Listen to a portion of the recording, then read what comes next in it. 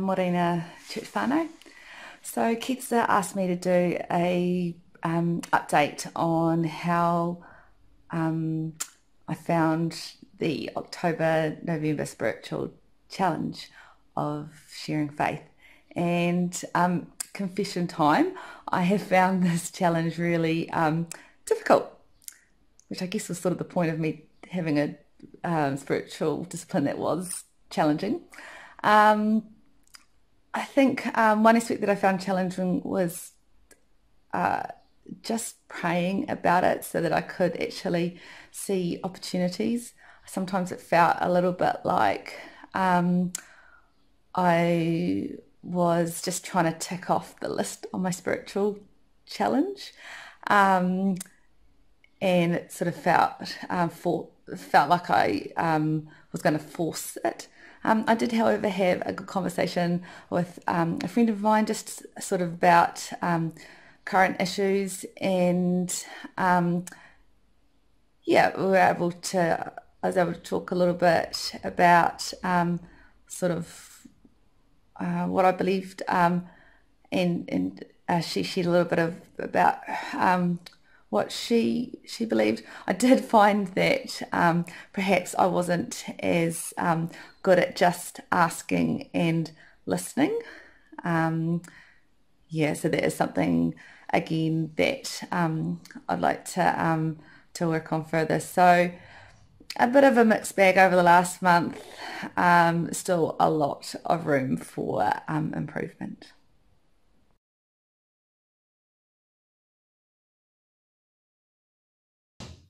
Morning and greetings to you all.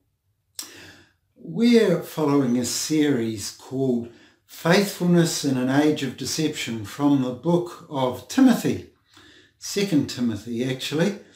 And the passage today that I'm speaking from is this, 2 Timothy chapter 4 verses 6 to 8. Paul, writing to his protege Timothy, says this: "For I am already being poured out like a drink offering, and the time for my departure is near. I have fought the good fight, I have finished the race, I have kept the faith. Now there is in store for me the crown of righteousness, which the Lord, the righteous judge, will award to me on that day, and not only to me, but also to all who have longed for his appearing." Paul was reviewing his life, reviewing his ministry and his mission. And he's reflecting probably on the span of years now as his life is drawing to a close, as his ministry is closing down, as it were. He's wanting to impart to Timothy those things which he thinks might be of value to him, might be profitable. I have already been poured out, he says, like a drink offering, and the time for my departure from this life is near. And then supremely he adds, I have fought the good fight, I have finished the race, I have kept the faith. One commentator has put it like this in summary: Paul was agonizing the good agony. In other words, recalling the good and the bad and the nasty about the years of his mission and ministry. Have you ever seen the old movie Goodbye Mr. Chips, that first came out with Peter O'Toole playing the part of Mr. Chippendale? Or maybe the later movie, Mr. Holland's Opus. Both of these stories, both of these movies tell the story of men who committed their lives at one school for the whole of their career, in the good, the bad, the disappointing and the ugly. And it follows their lives, their families' lives, the agonies, in the case of Mr. Chips, losing a child and struggling with his wife through all of that, and all the rest of it. And finally in the movies, you see their ministry, well, it was a ministry, their teaching summed up in their farewells.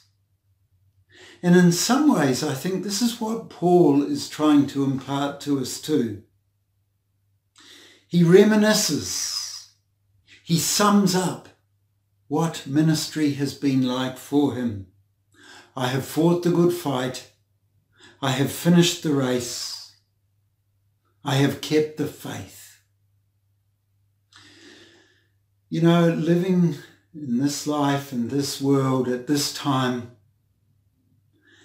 as much as it was in Paul's time, is never easy.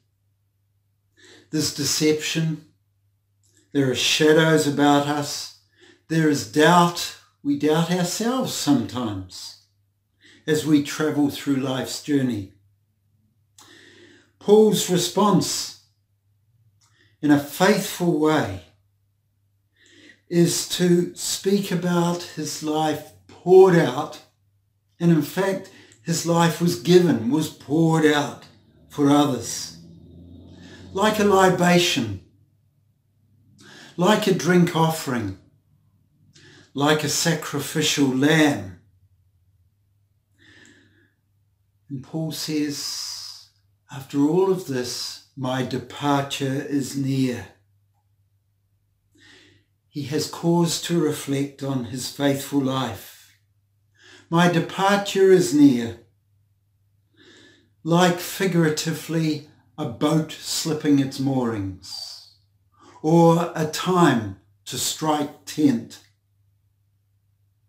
But Paul doesn't reflect in some kind of melancholy, depressed, regretful way. To the Philippians, similarly, he says, I am being poured out. I am glad and I rejoice with all of you. So not some kind of downcast way of thinking, oh, this is it. But no, I am glad.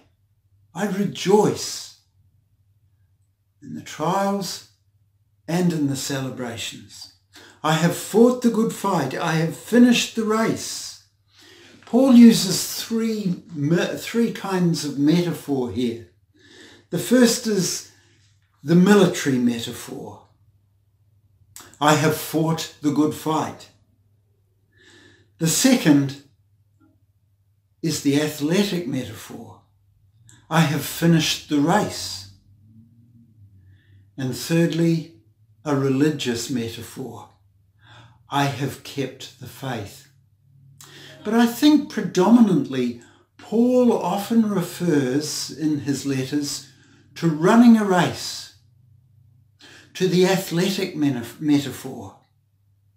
In 1 Corinthians chapter 9, verse 25, he says, everyone who competes in the games goes into strict training. And in Hebrews, we have another metaphor that's, again, the athletic metaphor. Let us run with perseverance the race marked out for us. Of course, Paul didn't write Hebrews, or we don't think he did. In other words, Paul is talking about strenuously contending for the working out of our faith. And what's the reward? Well, he goes on in verse 8 of our passage today to say that he longs to be crowned, to have the winner's wreath, the crown placed on his head, the crown of righteousness. We, some years ago, watched the movie called Amazing Grace, the story of William Wilberforce's fight to overcome slavery.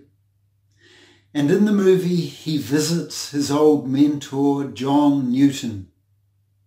And John Newton, diminishing in his faculties with age, recalls writing that great hymn, Amazing Grace. And he says, I was blind, but now I see. And he turns to William and he says, did I not write those words? Of course, the answer is yes. And it's no bad thing to recall our journey of faith, to recall the things that we've attained, to recall the things we've written about faith. You know, I've done that. When Keith asked me to preach this particular passage, he said, it's not as though we've chosen it for you because your days are numbered, your years of ministry are up. Far from it. They're not. But I've had cause to reflect too over the years of my ministry. There have been marvellous times. There have been anointed times. And I give God all the praise and thanks. But at the same time, there have been extremely difficult times. When I first contemplated the call to ministry, an old church friend of my mother's said, does Derek really know what he's doing? How tough it can be? Well, of course, yes, it has been tough at times. But I choose in the Lord to remember the good, mountaintop experiences of faith, the times when things have been attained in the Lord to the glory of God, and to place in their right place those things which need to be let go of, to be forgiven, to be released and not remembered with any power. But like Paul, I'm able to say it's all been worth it so far. It's worth it. Paul, of course, in what he writes here, is probably thinking of the Greek national games, the allusions to the Greek national games, athletic games. And he says, I have fought the good fight. And he says, now there is in store for me the crown,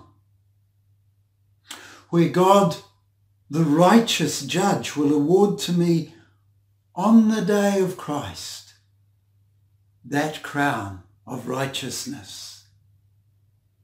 Paul, you see, doesn't resile in any way from grasping the nettle of the difficulty of call, the difficulty of mission, the difficulty of engaging in ministry. And the goal is the crown of righteousness. Jill and I watched not long ago the documentary movie called Remember 59, The Legacy of Billy Graham. And you'll find this disc in the church library. I commend it to you. And in this movie, an now elderly Australian pastor, I think by the name of Bill Boys, if I recall correctly, reflects on how his life was changed by the Billy Graham Crusades in Australia. Bill was a man who was a degenerate, probably an alcoholic, certainly a man who was a waster and who simply had no direction in life. Billy Graham's ministry ministered to him in such a way that his life was changed. And now an elderly man, he reflects on the years of ministry, of being a pastor, the effect on his family, and the fact that many of his family are now in pastoral ministry of some kind themselves. The crown of righteousness. Bill, like Paul, attained that crown of righteousness. And on the day of God's appearing in Jesus Christ, there will be that celebration of crossing the line and winning the race. On that day, Paul elsewhere says, the day of the Messiah's coming. and we all look forward to that day ourselves. The day when the Lord, the righteous judge, will award the crown, the prize. You know, I would rather stand before a righteous judge than appear before many of the earthly judges that we know of today. In an age where there is deception, where there is sly conniving, to appear before the righteous judge. That is the thing. Paul takes stock in this passage. He rejoices and celebrates that he's arrived at this conclusion in his ministry and life. It's all been worth it. All who have longed for Christ's appearing, says Paul in verse 8, he includes himself. Those who have crossed the line, those who have been constant in their love, in obeying their calling, those who have not loved the world, as Paul observes in verse 10, those who have not been distracted, who've been drawn away, have slipped away. Paul joins with all those who cross the line as winners. He reflects on how his life has been poured out. He literalistically speaks about how his life has been poured out. He's been shipwrecked. He's trudged the roads. He's crossed the oceans. He's been beaten up. His blood has been poured out. He's been misunderstood. He's been misused. All for the sake of the calling, the witness of the gospel of Jesus Christ. And whereas the Jews of Paul's time went to Zion, to the holy city, Jerusalem, to the faithful place, Paul is saying, no, in effect, I have been called out to take that holy place, to take Zion out to the world. And in effect, he's urging us to do the same, to go out with the good news of Jesus Christ to the world, to those who are about us, those that we love, those that we work with, those that we are in the sports club with. My ministry didn't finish when I retired from ICBC last year. A new phase of my ministry began. I'm now an industrial chaplain, a staff supporter. I go about industry supporting staff in the agony of the age in which we live, this deceptive age. I take the opportunities to broadcast the love of God in Jesus Christ, the gospel of the good news. And yes, I still do a bit of preaching round and about. I've been retreaded. The race, the fight, the call of faith hasn't ended for me yet. How is it with you? How is it with you? We are to go out. We are to be poured out. We are to run the race. We are to keep the faith. Yes, we might be bruised. Yes, we might be misunderstood. Yes, some may stand against us. But you know, every night I read the prayer dictionary, the prayer diary of Barnabas Fund, and pray for a persecuted people somewhere in the world. And many of these people live in fear of death, but they do not stop witnessing to Jesus Christ. They keep the faith, even in the most extreme circumstances. How are we doing in this age of deception, in a time of extreme trial? We are called, like Paul, to go out, to proclaim the divine rule of God, to be prepared for the kickback, because there will be kickback. You challenge the powers of the world with the power of Jesus Christ. Then people don't like it always. There will be some corresponding kickback. But we are to go into training. We are to prepare for the fight. And finally, as we wear that crown, that wreath of righteousness, one day we will hear the words from Jesus Christ, "Well done, good and faithful servant. You have been faithful with a few things. I will put you in charge of many things. Come and share your master's happiness." Finish the race well. Bless you.